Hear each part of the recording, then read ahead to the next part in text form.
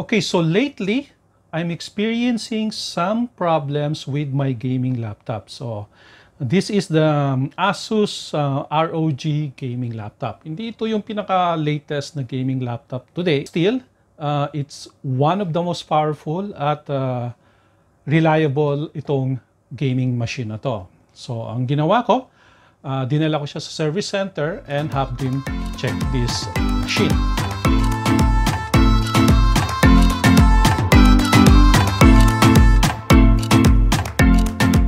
And ang diagnose nila is nagluloko na nga daw yung hard disk drive niya. So itong machine na to, bali it supports SSD drive at standard 2.5 hard disk.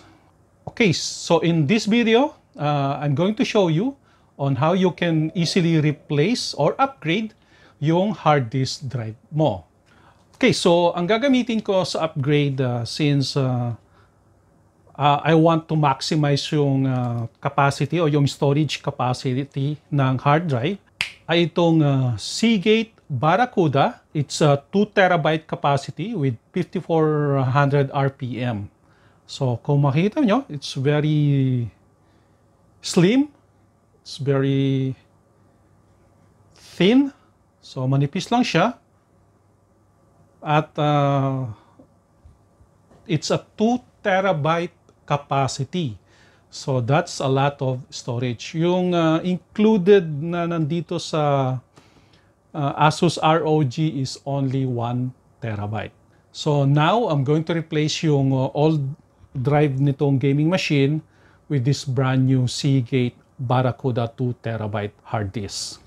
Itong Seagate Barracuda disk drive, yung size niya is a 2.5 inch, so compatible siya on any laptop. Pwede mo rin siya ikabit sa hard drive enclosure.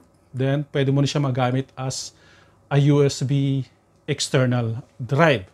Form factor, it's only 7.2 mm thickness. At ang data transfer rate niya, it's 140 MB per second. So, that's really fast. So let's say you're transferring around 1 gigabyte of files. It could finish the transfer of files on around 15 to 20 seconds. It uses a legacy low current system. So yung connection niya, it's a standard serial ATA interface. Hindi naman mahirap ikabit itong hard disk na ito. I'll just flip this back. Okay, so before you open yung back cover ng laptop, kung removable yung battery ng laptop mo, it's better to remove yung battery para sure na walang power yung laptop. Kailangan mo lang is torque screw. So I'll just remove this.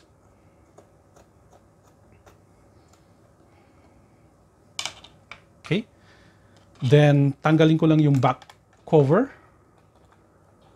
So, madali lang naman siya. Okay. So, that's it. Okay, so nandito yung slot for the RAM.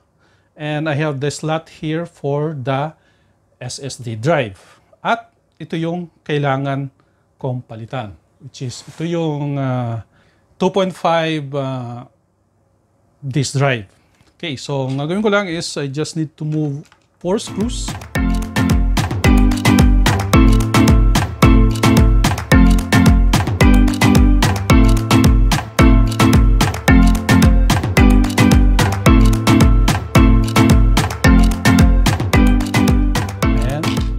Now, so hilahin ko lang to and natanggal na yung hard disk. Nakalagay din siya sa case. So this one is a Samsung hard disk. Okay, so ngayon tatanggalin ko lang siya sa case. Okay, so meron siyang 4 na screws.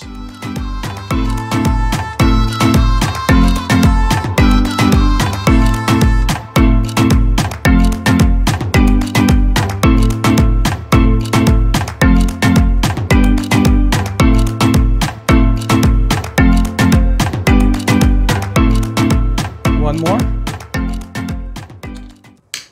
Okay, so ngayon, that's it.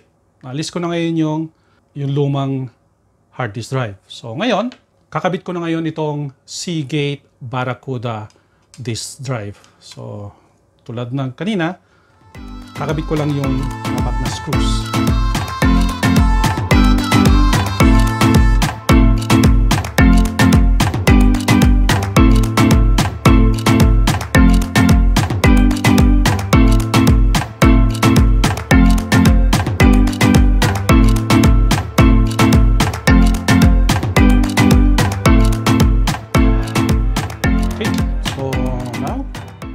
Nakalagay na siya dun sa caddy niya.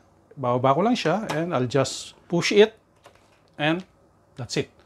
So, nakalock na siya dun sa connector niya. Then, syempre, I'll just put the screws back.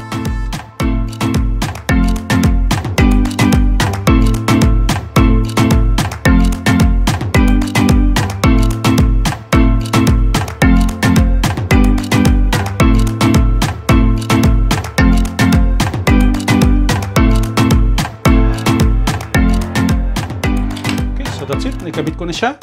Hindi ko nagagalawin yung ibang parts and babalik ko na tong back cover niya.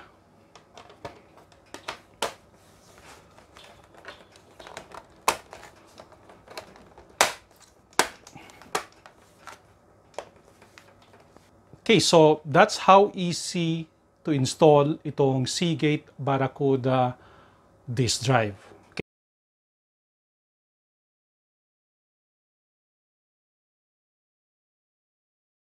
Okay, so now I'll check yung drive kung na-detect ng BIOS, SATA configuration. Okay, so that's it. So na-detect na ng BIOS. Physical address, so 1.8 terabyte yung Seagate. At ito naman yung Samsung SSD card. Okay. So now I'll just restore default settings and save changes and exit.